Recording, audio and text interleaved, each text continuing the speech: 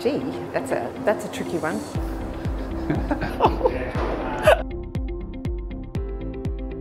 I think it'll be sooner than that. Yeah, I reckon. I think the time horizon for people to get comfortable with them might be longer than we think. I'm quite sure that the 20 years is actually an over-pessimistic time frame, that more like 5 or 10 years from now we will be seeing a situation in which these cars have become so safe that it is not possible to mess up and cause them to crash just by not paying attention. It's crazy that we spend $40,000 on average per year on this asset, that we only use for maybe an hour a day. Casualties are going to fall right off, right? It's going to be good for us all. Do you really want to put your safety in the hands of a robot and not have that control? But I also think there's a lot of people that actually enjoy driving. My husband and I are part of that. We love nothing more than going driving out in the open road, and so being in an automated car isn't quite the same, I don't think. Yes, the current generation will be the last to learn to drive. We're going to see huge advances. When you think of 20 years ago and we didn't even have iPads, phones, yeah, we're in for some big changes. I don't think they will. I don't think they're going to be capable of dealing with the human side of driving and all the dynamics of those decisions you make on a micro level, no. I would like to be able to get to Europe within 30 seconds. That's what I would like. So transportation, like in Star Trek. I would say anti-aging.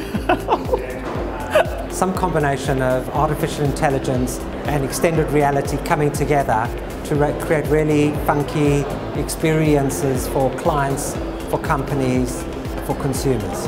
I've always been a fan of the personal jetpac as a technology that I really love to enjoy. The thing I'd love to use now is to see the future of financial markets and the future of longevity. In other words, how long are we going to live and what rates of return are we going to get in our superannuation? Something that overcomes jet lag, given I've just arrived here and I'm suffering really badly.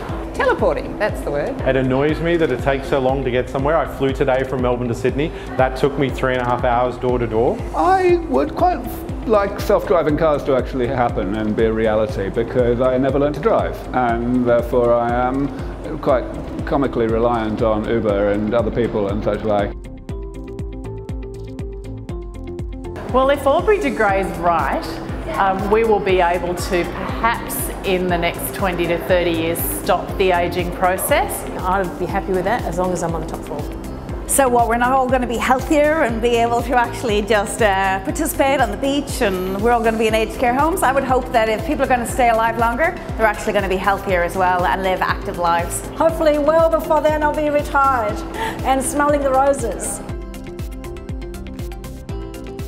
Big data is a huge transforming device.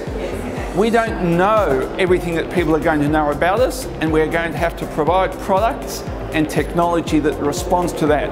We'll probably get told all the time what we should be doing in terms of contributing, and told all the time about how we should be changing our investments. What we're seeing right now though is a shift from the buzzword of big data to actually seeing results being created from people's use of data. It's going to transform everything we do. I think, us oldies have to give up this idea of keeping our privacy. Everybody's just going to know everything about us, and that's just the way it's going to be.